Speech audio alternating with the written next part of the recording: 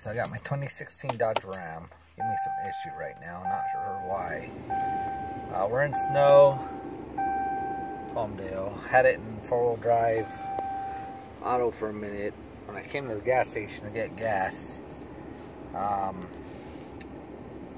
it didn't allow me to go. Well, I put it in park and it started blinking as so.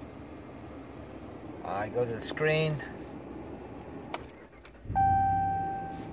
start it up, service transmission, press brake when stopped, key off engine to engage park. I can change to drive, go back into neutral, park, and it starts blinking, and I get this message right here: service transmission, press brake when stopped. Problem is, when I go to turn it off, I can't remove the key.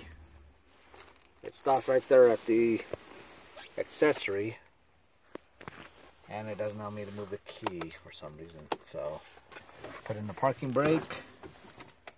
It says still nothing. The knobs continues to blink.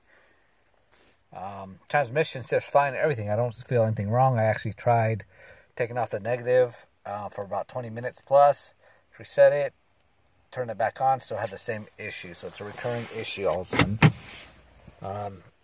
It does start and everything after a few minutes. It automatically goes into park. I could take the key out. I go inside for a little bit.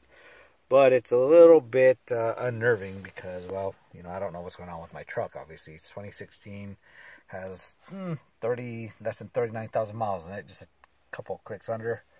So just wanted to take this for documentary purposes and hope for the best.